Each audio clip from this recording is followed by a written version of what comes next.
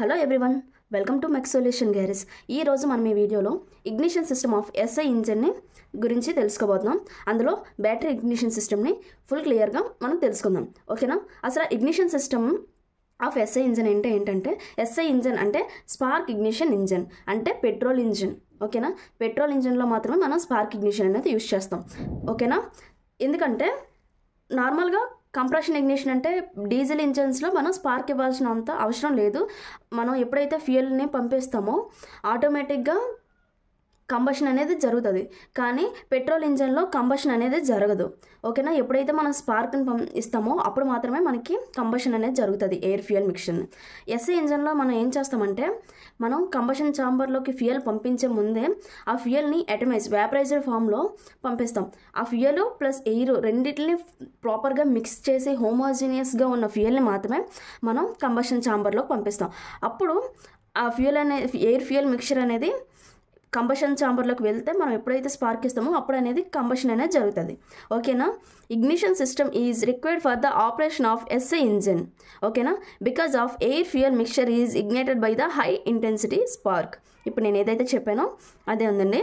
ఓకేనా? And ignition system must be provide a source of electrical energy.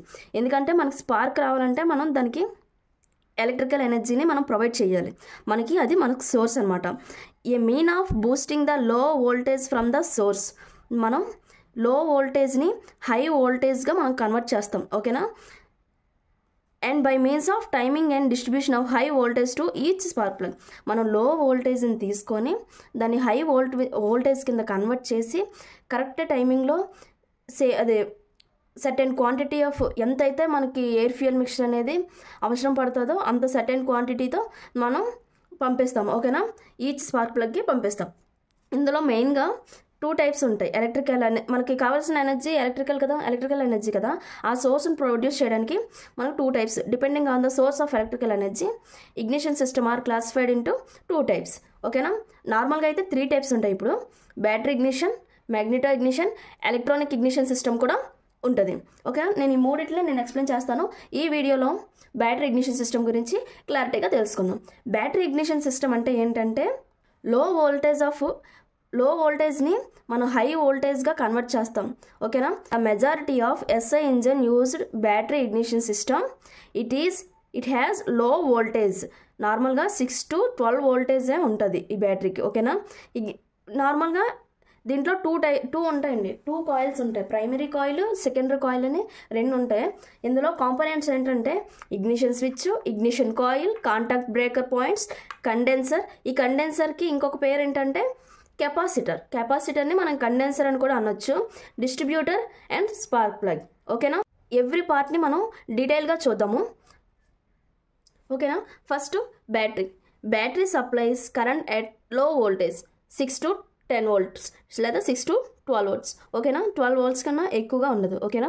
లో వోల్టేజ్ని battery అనేది పంపిస్తుంది. నెక్స్ట్ ఇగ్నిషన్ కాయిల్ ఏంటంటే transform the battery voltage from 12 volts to required to produce the spark at spark plug nearly 10,000 volts. ఈ ignition coil ఏం చేస్తుందంటే మనం పంపించిన లో వోల్టేజ్ని హై వోల్టేజ్ కింద కన్వర్ట్ చేస్తుంది. ఓకేనా?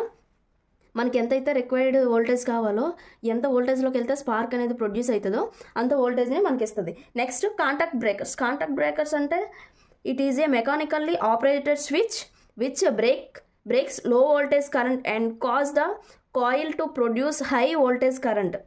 It controls the timing of the spark. ఇప్పుడు నార్మల్గా మీకు ఎప్పుడైతే డయాగ్రమాటిక్గా నేను ఎక్స్ప్లెయిన్ చేస్తానో అప్పుడు మీకు ఈజీగా అర్థమైపోతుంది. నార్మల్గా ఈ కాంటాక్ట్ బ్రేకర్ అనేది ఒక స్విచ్లా ఉంటుంది అనమాట. ఆ స్విచ్ ఆన్ అయ్యేటప్పుడు వోల్టేజ్ అనేది బ్యాటరీ నుంచి ప్రొడ్యూస్ అవుతుంది. ఎప్పుడైతే ఆ స్విచ్ ఆఫ్ అయిపోయిందంటే మనకి కెపాసిటర్ ఉంది కదా, ఆ కెపాసిటర్ నుంచి రివర్స్ డైరెక్షన్లో వోల్టేజ్ అనేది మనకి ప్రొడ్యూస్ అవుతుంది. ఓకేనా? అది మీకు ఎప్పుడైతే డయాగ్రామ్ ఎక్స్ప్లెయిన్ చేస్తానో అప్పుడు మీకు ఈజీగా అర్థమవుతుంది. Next capacitor are condenser. Capacitor connected in parallel with contact breakers capacitor 2 ప్యారలల్గా కనెక్ట్ చేస్తారు. ఇది మీరు ఇక్కడ చూడొచ్చు. ఇది కండెన్సర్ అయితే ఇవి కాంటాక్ట్ బ్రేకర్స్ ఎప్పుడైతే స్విచ్ ఆఫ్ అయిపోయిందో మనకి ఇటు సైడ్ నుంచి కరెంట్ అనేది ఇలా ఫ్లో అవుతుంది.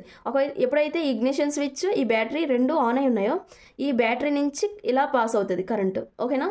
ఇలా రివర్సల్ డైరెక్షన్లో తిరగడం వల్ల హై వోల్టేజ్ అనేది మనకు ప్రొడ్యూస్ అవుతుంది. ఓకేనా? distributor fitted to multi-cylinder engines. It distribute high voltage current to the appropriate spark plugs. ఓకేనా, మీరు ఇక్కడ డయాగ్రామ్లో చూడొచ్చు. ఇక్కడ ఇది కనిపిస్తుంది కదా సర్క్యులర్గా, ఇది డిస్ట్రిబ్యూటర్ అనమాట. దీని నుంచి ఈచ్ స్పార్క్ ప్లగ్కి మనకి ఎంత అయితే వోల్టేజ్ కరెంట్ కావాలో కరెక్ట్ టైమింగ్లో దాన్ని స్పార్క్ ప్లగ్కి పంపిస్తాము. ఓకేనా, and it consist of 2 circuits, primary circuit, secondary circuit. ఇప్పుడైతే టెక్స్ట్ బుక్లో ఉన్న లేబుల్ సేమ్ డయాగ్రామ్ అండి, నేను టెక్స్ట్ బుక్లో చూపిస్తాను. ఎందుకంటే మీరు ఈ మెయిన్ పార్ట్స్ ఎక్స్ప్లెనేషన్ అనేది టెక్స్ట్ బుక్లో లేదు, సో అందుకనే నేను నా నోట్స్ ఇచ్చాను. తర్వాత వర్కింగ్ ప్రిన్సిపల్ అనేది మీరు టెక్స్ట్ బుక్లోనే ఎక్స్ప్లెయిన్ చేస్తాను. అందులో నుంచి మీరు డైరెక్ట్గా నోట్స్ కూడా తీసుకోవచ్చు. మీకు నోట్స్ ప్రొవైడ్ చేయడం కోసమే నేను టెక్స్ట్ బుక్ చూసి చెప్తున్నాను. ఓకేనా, ఇది మనకి బ్యాటరీ ఇగ్నిషన్ యొక్క సర్క్యూట్ డయాగ్రామ్ అండి ఇది. ఓకేనా, ఏ circuit diagram of battery ignition system is shown. ఓకేనా, అండ్ ఇందులో మనం చెప్పుకున్నాం కదా, ఇందులో ప్రైమరీ సర్క్యూట్, సెకండరీ సర్క్యూట్ 2 ఉంటాయి. ఇక్కడ మీకు కనిపిస్తుంది చూసారా, ఇక్కడ నుంచి ఇటు సైడ్ ఉన్నదంతా ప్రైమరీ సర్క్యూట్, ఇటు సైడ్ ఉన్నదంతా సెకండరీ సర్క్యూట్. ఇప్పుడు చూడండి, ప్రైమరీ సర్క్యూట్లో మనకి ఏమున్నాయి, బ్యాటరీ ఉంది, ఇగ్నిషన్ స్విచ్ ఉంది, అమ్మీటర్ ఉంది, ప్రైమరీ వైండింగ్స్ ఉన్నాయి, బ్రేకర్ పాయింట్స్ ఉన్నాయి, క్యామ్ ఉంది, కండెన్సర్ ఉంది. ఓకేనా, ఇవన్నీ ప్రైమరీ సర్క్యూట్ యొక్క పార్ట్స్. సెకండరీ సర్క్యూట్లో మనకి ఏమున్నాయి, సెకండరీ వైండింగ్ ఉంది, స్పార్క్ ప్లగ్స్ ఉన్నాయి, అండ్ డిస్ట్రిబ్యూటర్ ఉంది. ఓకేనా, ఇక్కడ రాసినది కూడా అదేనండి. The system has primary circuit and secondary circuit. The primary circuit consists of battery, ammeter, ignition switch, primary coil, condenser and contact breaker points. ఓకేనా, ఇక్కడ ఏవైతే ఉన్నాయో అవే. The secondary circuit consist of the secondary coil. ఓకేనా, secondary coil ఉంది, and distributor ఉంది, and spark plugs ఉన్నాయి. ఓకేనా, next ఇప్పుడు దీని యొక్క వర్కింగ్ చూద్దాం. ఓకేనా, okay, one end of the primary winding is connected to the positive terminal of the battery through the ignition switch and ammeter, and other end to the contact breakers. ఇది ఏంటంటే, ఈ primary winding ఉంది చూసారా, ఈ primary winding positive terminal ఉంటుంది కదా, ఈ positive terminal అనేది battery throw ignition switch and ammeter. ఈ బ్యాటరీకి పాజిటివ్ టెర్మినల్లో కనెక్ట్ అయి ఉంది ప్రైమరీ వైండింగ్. దీని యొక్క negative terminal contact breaker పాయింట్స్కి connect అయి ఉంది. ఓకేనా, అండ్ బ్రేకర్ పాయింట్స్, కండెన్సర్ అనేవి ప్యారలల్గా ఈ 2 ప్యారలల్ కనెక్షన్ కదండి, ప్యారలల్గా కనెక్ట్ అయి ఉన్నాయి. ఓకేనా, the contact breaker points are operated by cam.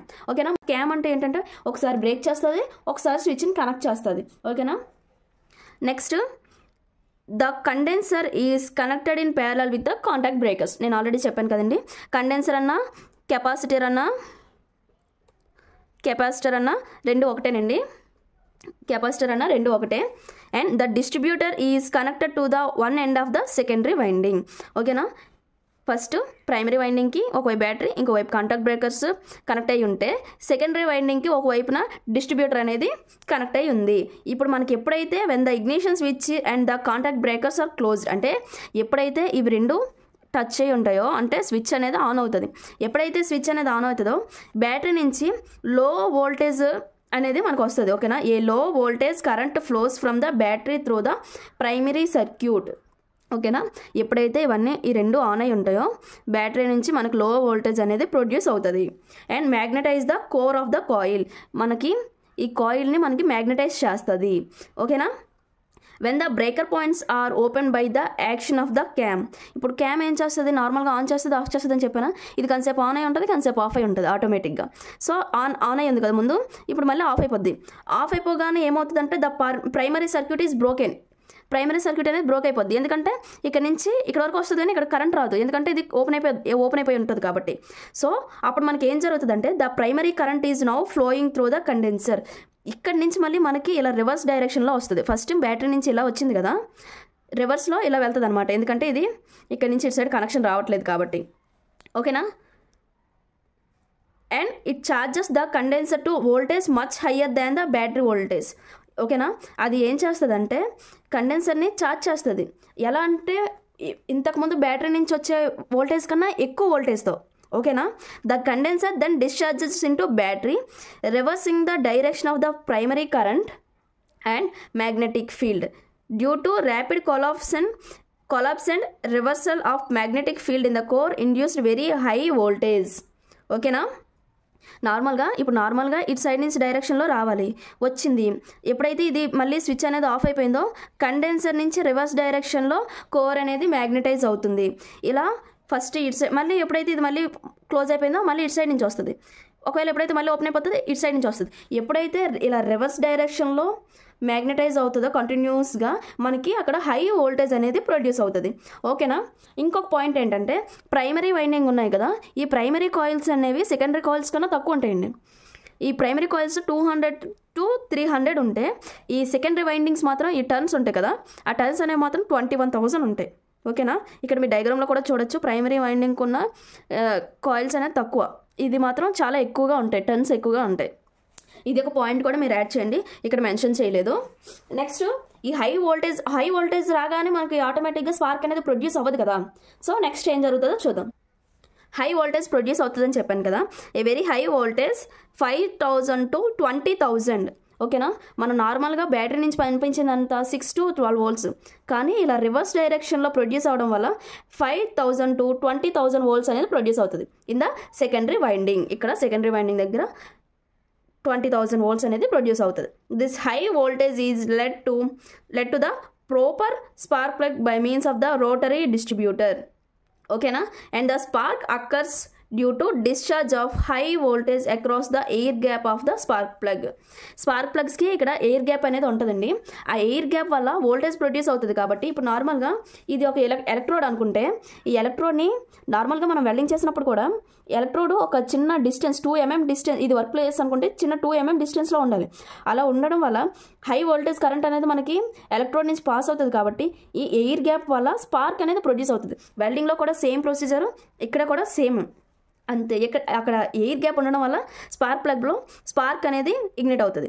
And charge is ignited. Charge అంటే ఏంటంటే ఎయిర్ ఫ్యూయల్ మిక్స్చర్. ఓకేనా. ఛార్జ్ అంటే ఇంకేమనుకోవద్దు, ఛార్జ్ అంటే ఎయిర్ ఫ్యూయల్ మిక్స్చర్ అనేది ఇగ్నైట్ అవుతుంది.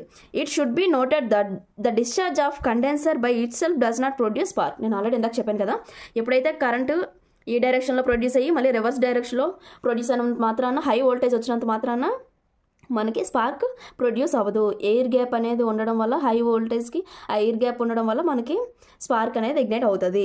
ఓకేనా. But assist the collapse of the magnetic field and prevent the arcing at breaker points. ఓకేనా. Next మనం అడ్వాంటేజెస్ అండ్ డిసడ్వాంటేజెస్ కూడా చూద్దాము. ఓకేనా. అడ్వాంటేజెస్ చూద్దాం. Initial cost is low as compared with magnetic system. ఇది ఎలాగా లో వోల్టేజ్ బ్యాటరీ కాబట్టి మనకి కాస్ట్ కూడా తక్కువ అవుతుంది. It provides better spark at లో స్పీడ్స్. ఓకేనా. బెటర్ స్పార్క్ లో స్పీడ్స్ దగ్గర మనకి స్పార్క్ బాగానే ఉంటుంది. ఓకేనా. Simple in design simple and maintenance cost is low. Limitations ఏంటంటే the engine cannot be started if the battery is week. Okay కదా. బ్యాటరీ నుంచి వచ్చేదే 6 to 12 hours. అది బ్యాటరీ ఇంకా వీక్గా ఉంటే మనకి ఇంజిన్ స్టార్ట్ అవ్వడం కష్టం అవుతుంది. The system is not used in aero engines due to high weight of బ్యాటరీకి wait ఎక్కువ ఉంటుంది కాబట్టి మనం ఏరో ఇంజన్స్లో మనం యూజ్ చేయలేము. The spark voltage drops as the speed increases. Speed అయితే మనకి ఎప్పుడైతే ఇంక్రీజ్ అవుతుందో మనకి వోల్టేజ్ అనేది తగ్గిపోద్ది. ఇక్కడ చూడండి, ఇక్కడ అడ్వాంటేజ్లో చూడండి, లో స్పీడ్స్ ఉన్నప్పుడు బెటర్ స్పార్క్ అనేది ప్రొడ్యూస్ అవుతుంది. ఎప్పుడైతే మన స్పీడ్ ఇంక్రీజ్ అయిందో వోల్టేజ్ అనేది తగ్గిపోతుంది. ఓకేనా. The breaker points are continuously subjected to వెయిర్. ఈ వీడియో నచ్చినట్టయితే లైక్ చేయండి, షేర్ చేయండి, సబ్స్క్రైబ్ చేయండి. Thank you from mech.solutions.garage.